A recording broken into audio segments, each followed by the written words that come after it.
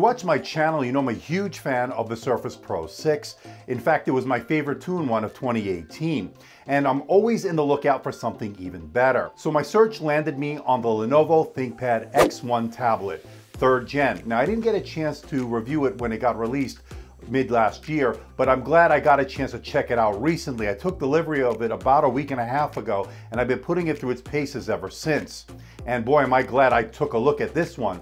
Hey everybody, it's Andrew, and this is my unboxing and review of the Lenovo Thinkpad X1 tablet, 3rd gen, coming up.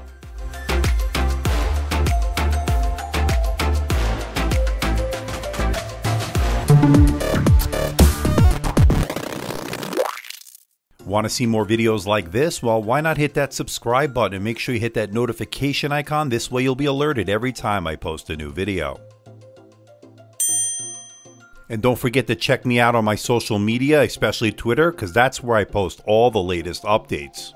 Now, one of the reasons I wanted to check this 2-in-1 out is because it's on sale right now over at Lenovo. You can get some pretty good deals for some pretty good specs. So one of the reasons, again, I wanted to check this out is because I think it's a pretty good competitor for the Surface Pro 6 in many ways. Now, before we get to the unboxing, here's a quick rundown of the specs. What you're looking at is a 13-inch 3K IPS LCD display. It's absolutely gorgeous. It's powered by the Intel 8th generation Kaby Lake processor, either the Core i5 or the Core i7. You can configure it up to 1 terabyte of SSD storage and up to 16 gigabytes of DDR3 RAM. It comes with a microSD card slot and an optional LTE, which I recommend. But enough with the specs, let's find out what you get inside the box. Let's open it up.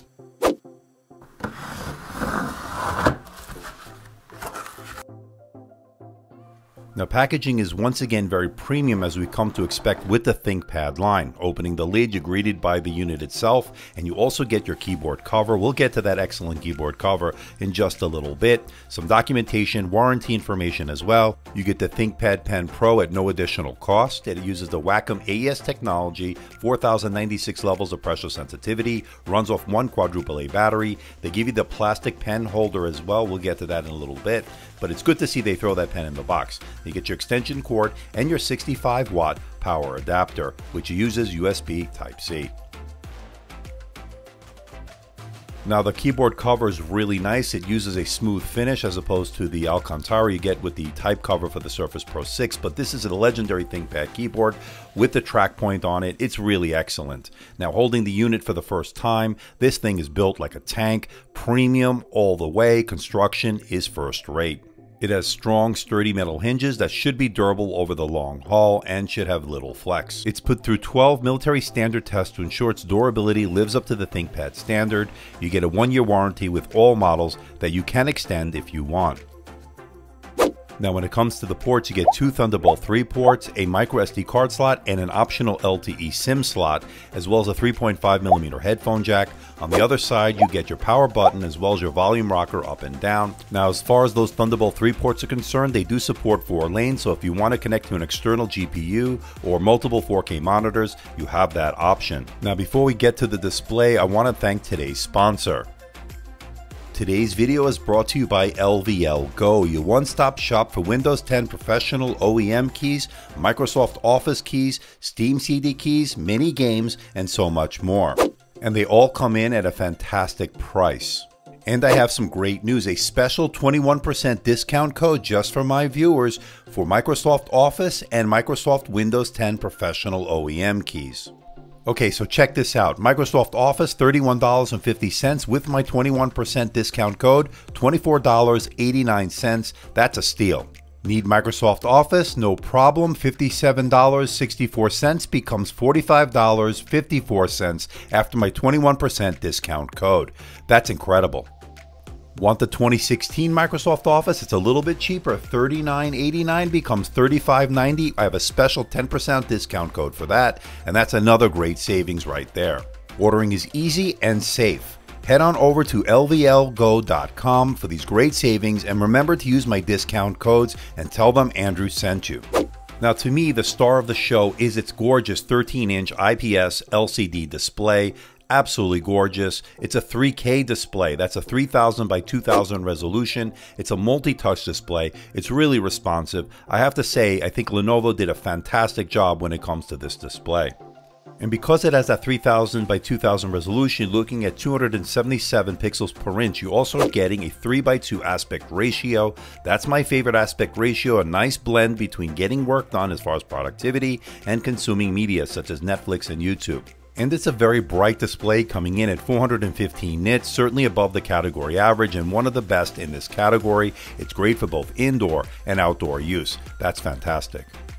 The blacks are very deep, the colors are really vibrant and just seem to pop off the display. I actually love this display.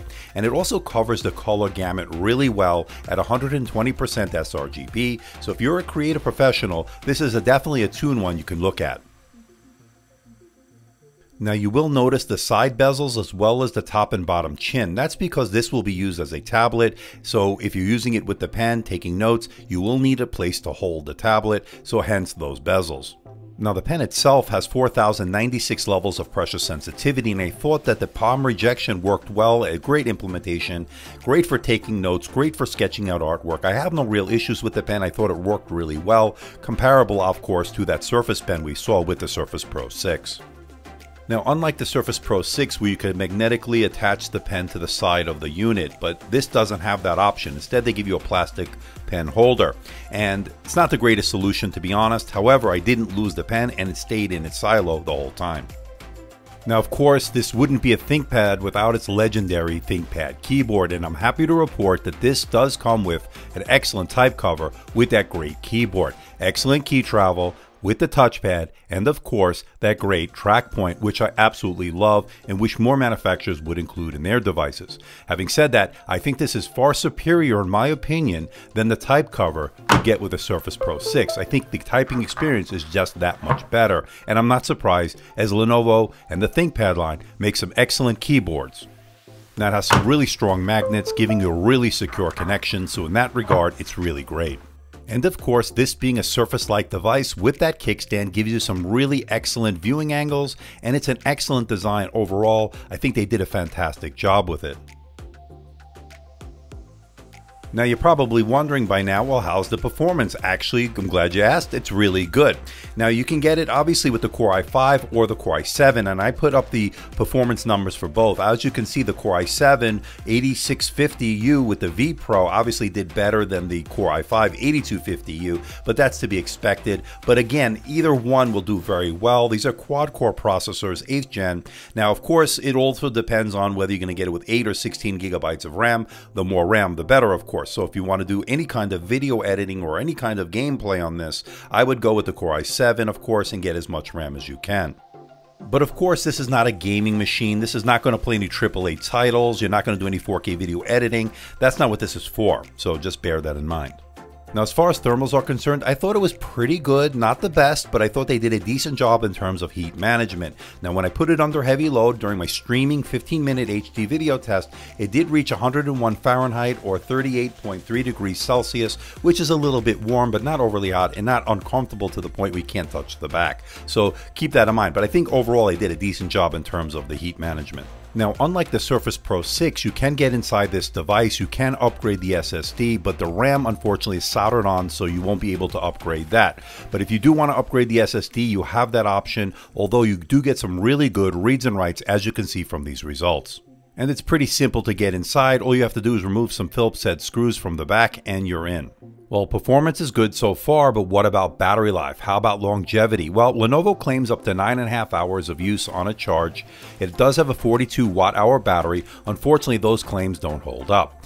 With the Core i5, you're looking at 6 hours and 20 minutes, and the Core i7, you're looking at a little under 6 hours, which isn't really good, especially when you compare it to its chief competitor, the Surface Pro 6. It does fast charge though, so if you do plug in, it takes a little bit under 2 hours to get a full charge. They do supply a 65 watt power adapter in the box. So this is the front-facing camera on the ThinkPad X1 3rd gen. It's actually pretty good for considering this is a 2-in-1. They're usually terrible for the most part on the 2-in-1s we've seen in the past, but this actually isn't too bad. But again, I want to know what you think. Let me know. Now, this is a 1080p, 30 frames per second, and it's good for Skype, it's good for video conferencing. But again, let me know what you think about it. I am curious to know. Although it's not a Windows Hello camera, keep that in mind. Now, the rear-facing camera is actually pretty good considering this is a tablet, and the video, as you can see here, wasn't too bad. I was actually pleasantly surprised with it. Usually we see really terrible cameras on these 2-in-1s tablets. This is actually pretty good. And I thought the photos actually weren't too bad either. So check it out. I think they actually did a pretty good job. I'm curious to know what you think. Let me know.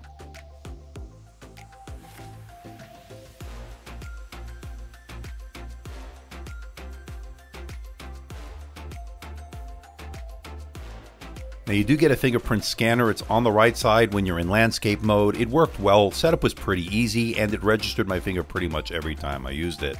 Now when it comes to the audio, I wasn't impressed. In fact, I was a little bit disappointed. They just don't get loud enough. They're too quiet. Now they are Dolby Atmos speakers, so you can tune them within software-wise, but really this didn't give me a rich sound. It didn't get loud enough, as I stated, and I just wasn't impressed. Now the good news is you do get a 3.5mm headset jack, so you can plug in your wired headphones, which would do a lot better. Now, despite having a larger display than the Surface Pro 6, this is a very portable device. It's thin and light, and it's easy to carry around with you. Say you're a business executive going to a board meeting or a student going to a classroom. This is actually a pretty good package. So to wrap things up, can I recommend the Lenovo Thinkpad X1 tablet 3rd gen? And the answer is absolutely. This is an excellent 2-in-1. I love its gorgeous design, its bright, vivid 3K display, excellent keyboard. The touchpad is great, and so is that track point, optional LTE, good port selection, Thunderbolt 3 support, and it's user upgradable, something that the Surface Pro 6 is not. Now, of course, it's not perfect. I'm not crazy about its battery life. It won't last all day. You get some weak audio, and I'm not crazy about that pen slot, and this can get pretty pricey. But to me, there are no real deal breakers unless you consider the battery life a deal breaker. I'm going to give this a score of 89%, making the X1 tablet worth your money. So what do you think about the Lenovo Thinkpad X1 tablet, 3rd gen? I absolutely love it. This is built like a tank. The design is excellent. The display is really gorgeous. It's a 3K display. No complaints on that front. I love the fact they give you the pen and the keyboard in the box. And speaking of keyboards, it's got that excellent keyboard we've come to love with the ThinkPad line. This is no exception. I absolutely love it. And I love the fact they include the track point, one of my favorite pointing devices of all time.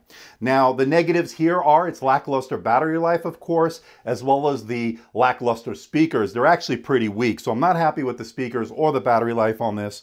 But everything else is really excellent. Performance was very good out of its 8th generation Kaby Lake processor, although I would love a refresh with the Whiskey Lake processor, although this did very well, obviously, as you can see from those results we showed in the video. This is built like a tank. It's got that mill standard grade on it, so it's been put through 12 different tests to show its durability through all the different elements, as well as taking a lot of abuse, and it really can do that. So if you're the business user or the student who's really hard on their devices, this is a 2-in-1 for you. It can get expensive, of course, but then again, you're paying for the quality. You're getting the beautiful display, the rock-solid build quality, and the overall great looks. Now, speaking of the looks, it is a major fingerprint magnet. You will be wiping it down, but when it is clean, it really looks gorgeous, and I have no complaints on that front. But then again, you will be carrying a cleaning cloth because it does collect fingerprints rather easily. But overall, I think it really does the job, and it's an excellent Surface Pro 6 alternative. And in a lot of ways, it may be even a better value because you do get the pen and you do get the keyboard included. Those are the two things you need to buy separately with the Surface Pro 6, making that a very expensive proposition. But I'm curious to know what you think. Let me know in the comment section below. So please hit the like button, please subscribe, please share this video. Don't forget to leave a comment in that comment section below. Let me know how I'm doing. Let me know if there's a device or something out there you think I should review. I'll do my best to try to make that happen. Don't forget to check me out on Facebook, on Twitter, Instagram, and of course my website, amdtechreviews.com. So until next time, this is Andrew from AMD Tech. See ya.